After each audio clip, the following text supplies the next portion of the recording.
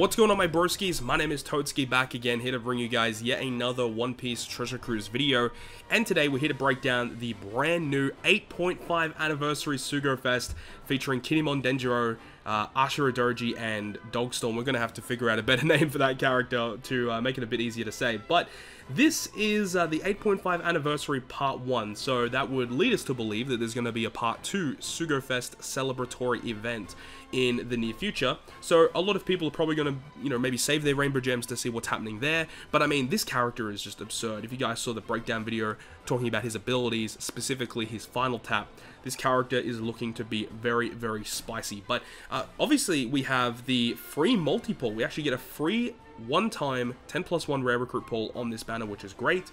It doesn't really tell us at the moment what type of characters we can receive in terms of whether this free multi is also going to be like a higher % chance to get a red. I wonder actually what the percentage chance will be to get a legend in this Sugo Fest. I wonder if it's going to be 15%, like maybe like a Super Sugo Fest level, even though it's not a Super Sugo Fest. Speaking of Super Sugo Fest though, the waifus are back. Hancock, Nami, and Robin are returning, as we can see on part 1, which is great. Of course, at news time, we're probably going to get a bit more information in regards to who's going to be boosted on what banner, and I will probably make a separate video talking about which part of the banner will be the best one to actually pull on. But let's actually talk about this banner. We can see that it starts on October 29th for part 1. We've got part 2 the day after on the 30th, and then part 3 on the 31st. Now, the rate boosted characters do appear to change with each part, as we can see that when we switch over to part 2, you've got Cat Viper and the Kawamatsu, and then switching to part 3, you have the Okiku and the Raizo. So we'll have to wait to see what they're actually doing in regards to that.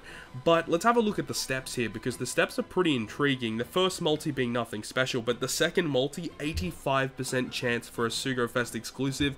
I suppose it's for the 8.5 anniversary, but 85% chance for a legend. I mean, to be honest, it probably should have just been a guaranteed legend, but 85% is better than the base rate as it is now, right? So it is what it is. The third multi, though, is kind of interesting, guaranteeing you one of the new rare recruits, Cat Viper, Kawamatsu, Kiku, or Raizo. The fourth is a legend, and then it will basically cycle throughout. The eighth multi is a very key one, being a limited pool. The 12th being a super limited pool on part 1. And then you got another super limited on the 15th. The 20th is another super limited pool, and then the 25th is another super limited pool legend. But that is for part 1, and part 1 does not guarantee you this brand new character, so that would probably lead us to believe that this new Sugo Fest exclusive is probably going to have a really low rate on part 1, kind of like what they do in the past. But then on part 2, when we cycle all the way to the end, which is the 30th multi, it says that you're guaranteed to get a new Sugo Fest exclusive, and I'm pretty sure the reason why it is titled this way is just because Kinemon and Denjiro, and the name is too long, so it probably doesn't even fit on the panel. So I think that's probably why they listed just new Sugo Fest exclusive, but I'm pretty sure it guarantees you on the 30, but it doesn't specifically say it, so I guess we'll have to wait and see the banner information in regards to what that would actually be. But the steps are relatively similar, except that this time on parts 2 and 3, the new rare recruit is guaranteed on the 4th multi instead, which I kind of don't like. It would have been nice if they made it the same, but look, it is what it is. Not much we can do about that.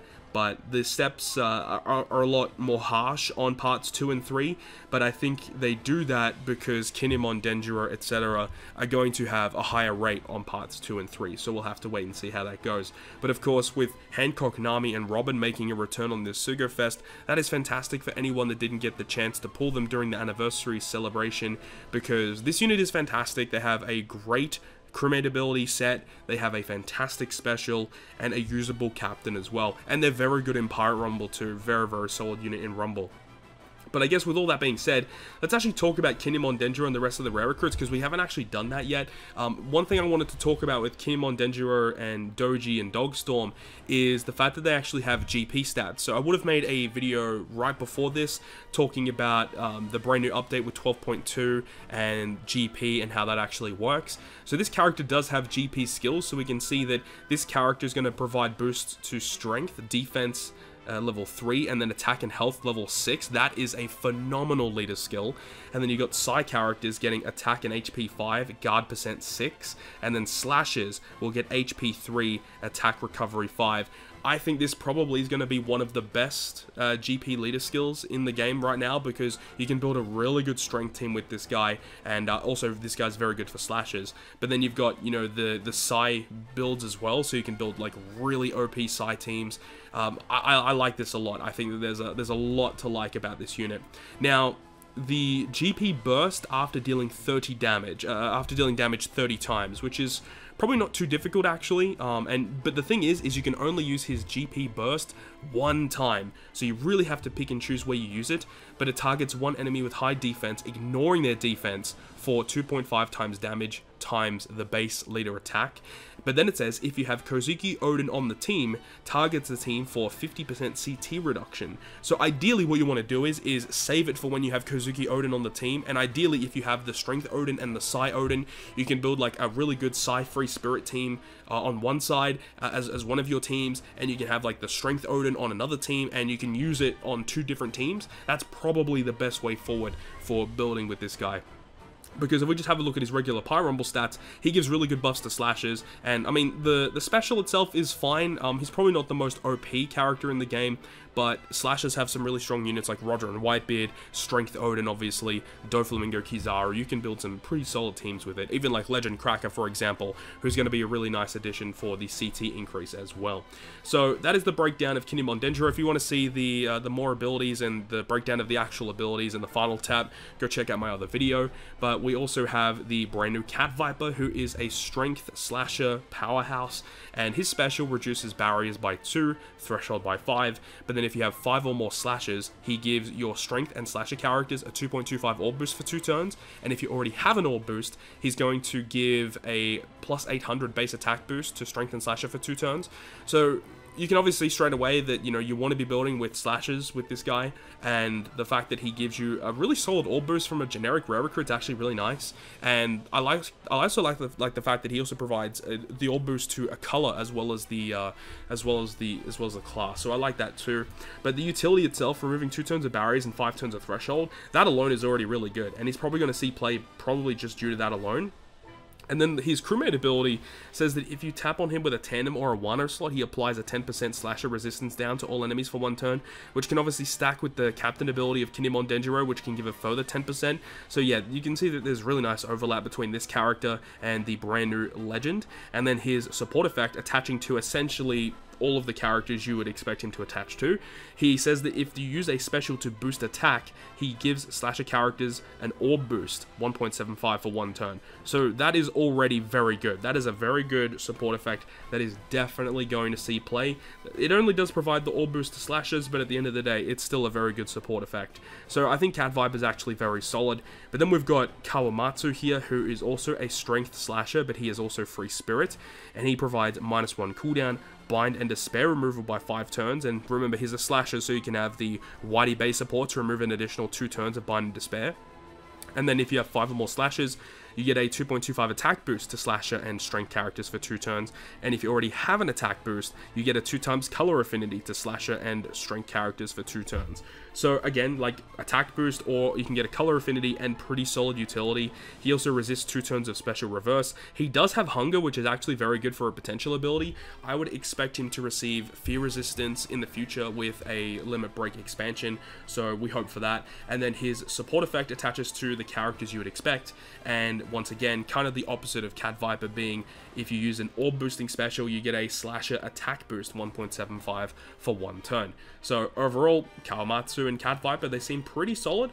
And then we've got Kiku Nojo, who is also a strength slasher free spirit, and it will make dex and quick slots matching for 3 turns for your strength and slasher characters, reducing 5 turns of damage reduction, which is the Rainbow Shield.